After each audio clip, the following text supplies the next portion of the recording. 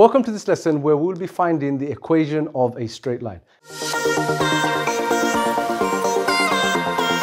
Now, in an exam, you might be given different types of questions, and depending on the type of question, the method may need to be adjusted slightly. So here behind me here on the board, we have a graph and we've got this straight line, and we've been given the coordinate of A and B, and we want to find the equation of this line. Now, before we begin, I need you to write down and know this formula. Y is equal to mx plus c. And the m here stands for the gradient, and the c is the y-intercept, which means where it cuts the y-axis. And again, depending on the kind of question you've been given, there are different methods to finding this c value, which I will show you in this lesson. Right, so let's begin. We are going to start off by finding the gradient, the m value. Now, there are two ways you can do this. You can draw a triangle, a right angle triangle underneath, and then you find the difference in the y and the difference in the x, and you can show that physically. But let's get straight into the mathematics behind this. Let me share with you a formula that you need to know to find the gradient of a line. And the formula is m is equal to the difference in the y, so y1 minus y2, divided by the difference in the x, so x1 minus x2. Ultimately, the y divided by x, so the y divided by x. Now let's write down, or draw in rather, our right angle triangle. So if here the value of x is 0 and here the value of x is 5, so the length here is 5. Here the value of y is 7 and the value of y here is minus 3. So the distance here is, just to show you this, so 7 and minus 3. The length here, the distance here is 10. You could find that by doing 7 minus 3. And this is how this part of the formula is used. So what you can do, and let me show you this. What you can do is you can just take any of the y's. So in this case, let's make this our y1. So we're going to do y1 minus 3. So that's 7 minus 3 over. Now we're going to use our x's. So again, because we said this was y1, this would now be x1. So 5 minus 0. 5 minus 0. And let's calculate that. So 7 minus 3 is 7 plus 3, which is 10. And then 5 minus 0 is just 5. So our gradient is going to be 10 divided by 5, which is equal to 2. So what we can now do is go in here and replace this value of m with our 2. So we have y is equal to 2x plus c. And that's the first step that you will take with any of these types of questions. All that leaves us to do now is to find the value of c. Now, to find c, there are different variations to how you'd find c. On this particular question, it's actually quite easy to find what c is, because you know that c is where it cuts the y-axis. And you can see that it cuts the y-axis at minus 3. So what you can do is just replace this plus c with minus 3. And there you have it, the equation of this line. So now let's have a look at these next two questions. Slightly different to the one that we've just done because they don't have the graph drawn for us. We just have the two coordinates. So we will find the equation of the line that goes through 3, 7 and 5, 11. And we're going to do the same for these two coordinates as well. In fact, you can do these two coordinates after you've seen me do it. So pause the video after I've done this and then use the method to find it for this one. Now, before we answer this first question, visually, this is what it's going to look like. You're just going to have a straight line here, and you've got 3, 7, and 5, 11. And simply, we are finding the equation of this line. So we can draw our right angle triangle like I did previously, but we won't have to because I went straight into the calculation of it. And the calculation was m to find the gradient. So remember, we are looking at finding this format in our equation. So m is the first thing that we will find. So m is going to be equal to the y minus the other one's y. And it doesn't matter which order you do it in. So you could do 7 minus 11, but then you'd have to do the 3 minus 5 for the denominator.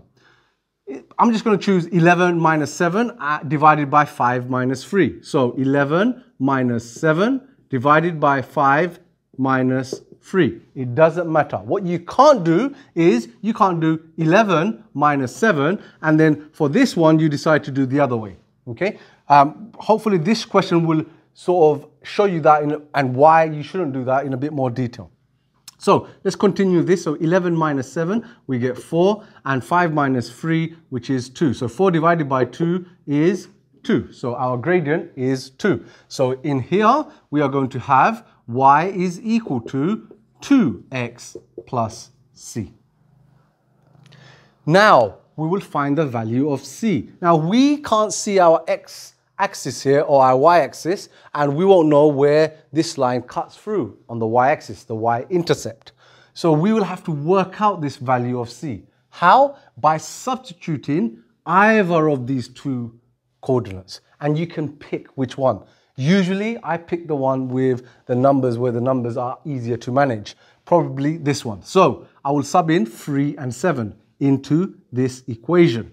So I'm just going to do that over here because I'm running out of room. So y will be my 7 and x will be my 3. So let's sub that in. So 7 is my y is equal to 2 times x. X is 3. So 2 times 3 plus c. So all I've done is I've substituted that coordinate into this equation where I have x and y. There you have it. And I will just work this out and I'll find the value of c. So that will be 7 is equal to 2 times 3 is 6 plus c. I will take that 6 to this side. So that will be 7 minus 6, which is equal to 1. So c is equal to 1. I can also write it like this. And I will come back in here and I will sub in my value of c. So my final equation will be, and I'll just do that here, y is equal to 2x plus 1. And this is the equation of this line. Now, I did say to you to try this one yourself. So pause the video, give it a try, and then press play again when you're ready to go through it with me. Right, so let's have a look at what you did for this one. So to start with, we will find our gradient, our m. So once again, m is y1 minus y2. So I'm going to do 7 minus 1. So 7 minus 1 over 1 minus 2. So 1 minus 2. And if you remember, in the previous example, I said you can't swap them around. So if you do 7, this one minus this one, then you have to do this minus that. Okay, you have to do that. If you wanted to do this one minus this one, then you'd have to do minus 2 minus 1. All right, so this is what we have so far. So 7 minus 1 gives us 6, and 1 minus is a plus. So you get 1 plus 2, which is 3. Once again, 6 over 3, which is 2. We seem to be getting a lot of gradients today, which are 2. But hopefully, after this one, we'll try to pick one where we don't get that, and maybe we might even get a negative. But stay tuned for that. Right, so what do we have so far? We have the gradient, so y is equal to 2x plus c. And we will find the value of our c. Again, by substituting any of these two coordinates. Once again, I'm going to pick the easier one, which looks like this one. So I'm going to sub in my x as 1 and my y as 7. So 7 is equal to 2 times 1 plus c. And 7 is equal to, that gives me 2 plus c. Take the 2 to the other side, I get 5. So c is equal to 5. I could write it the other way as well, just so it helps some of you understand it better. And therefore, my final equation now would be with my 2. So the c will be replaced. So y is equal to 2x plus 5. And that is the equation of this line that goes through these 2 points. Now, the last two didn't throw something that you might have in your exam, so I've chosen 2 sets of coordinates now that will give me a negative gradient and something else. So have a go at this. So this one, let's find our gradient. So we've got 5 minus 2, and we are going to do 4 minus 6.